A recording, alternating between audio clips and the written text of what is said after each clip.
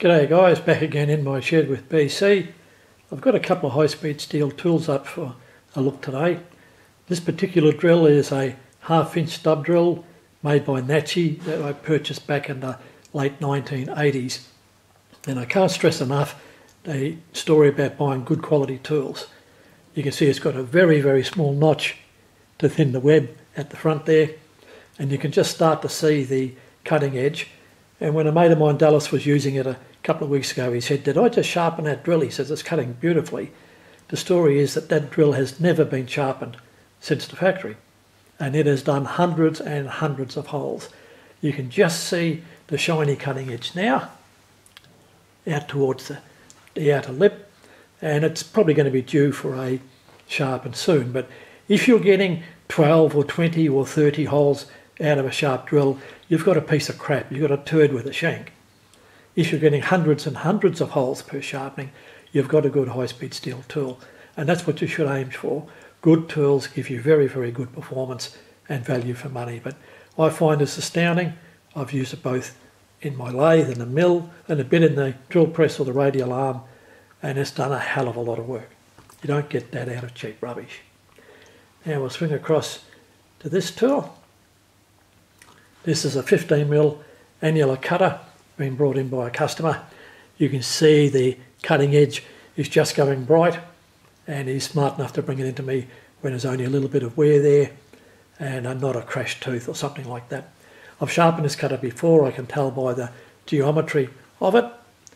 And see if we can get the light a little bit better. Now this is a cheaper cutter from one of the big box shops.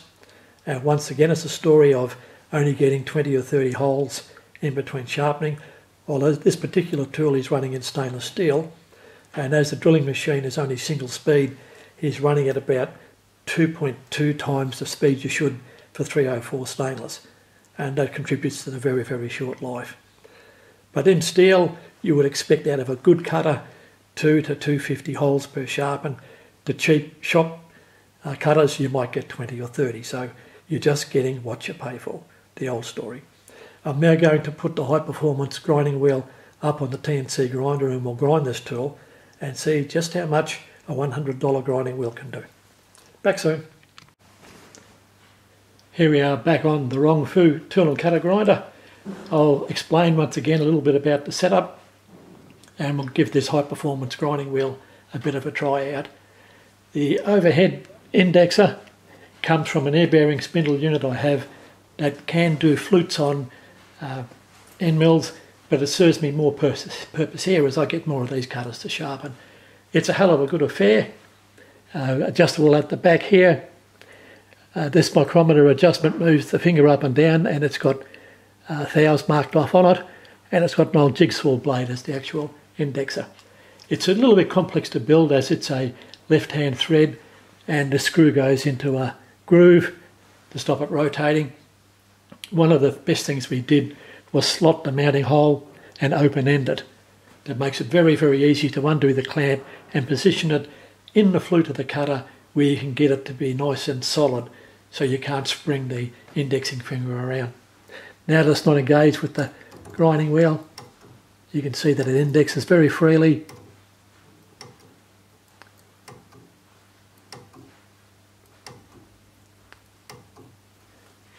Okay, this is the cutter I showed earlier with just a little bit off the cutting edge, and this is the new high performance wheel.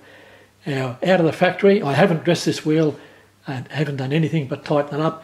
The presentation of the wheel is beautiful. There's two paper blotters to use with the wheel to clamp it in properly. And one thing I did notice is the wheel is dressed on the inside of the face, so only about the outer 3mm will do the grinding. So there's a little bit of a hint for the future.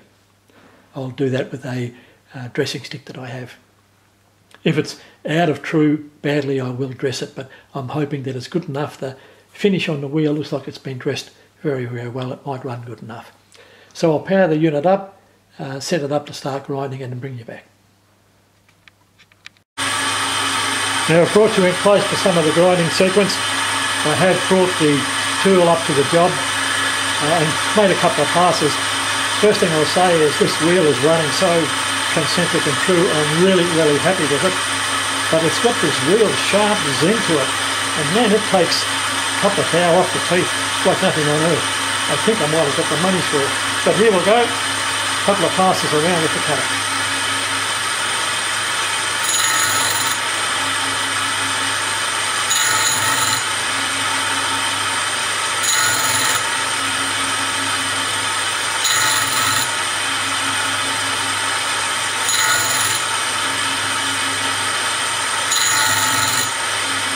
Then a couple of thou more.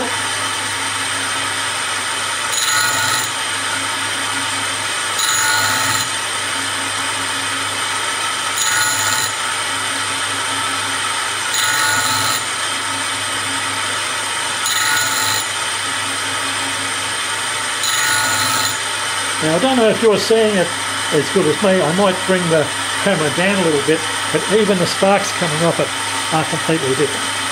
I'll just bring it down a touch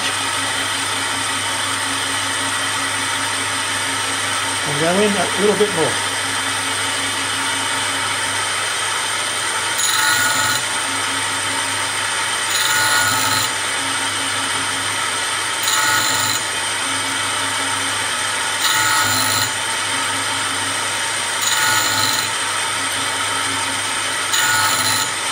Wow, that is unbelievable.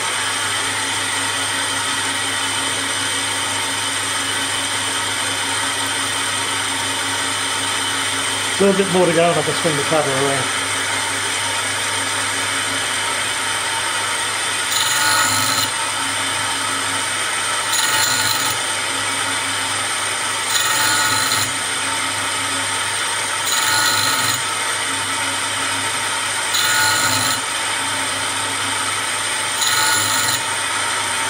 Okay, I'll swing the cutter around, take you off camera for a sec. And now I've indexed the cutter around to do the outside facets. I'll wind in a couple more thou and we'll see how the wheel cuts. Very, very impressed with this. And there were a few times I've got value for money.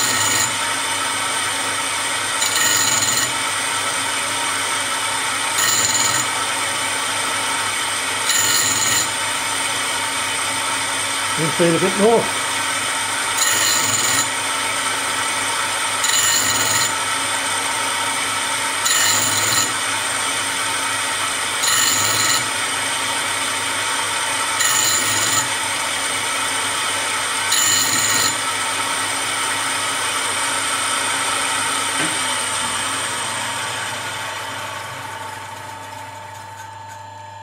I'll get my torch over and have a look at that shortly. You can see that it hasn't been aligned 100% concentric. I'd say I'm about a thou out and I'm not going to bother to dress it. It's discolouring most of the way around. Yeah, it's running very evenly, but one thing I'll say straight up is this grinding wheel is cutting without effort. None of the teeth showed any signs of overheating or even heating up at all. No smoke off the cutting fluid that remains there, which are all signs that the previous wheels were running a hell of a lot hotter. I'll have to grind a lot more cutters before I can give a definitive answer, but from the little bit I've seen so far, man, that is one really good grinding wheel. And yes, the machine is a pig. I had to do that much dressing with the previous wheel. There's still grain all over it, and I'll give it a bit of a vacuum clean later on after I finish this. But yeah, after using those rubbish grinding wheels, and I'm surprised because I've used that brand for 20 years and never had any problem whatsoever, but this last lot have just been shite. Okay, that's all for now. Back in a video later on. Bye.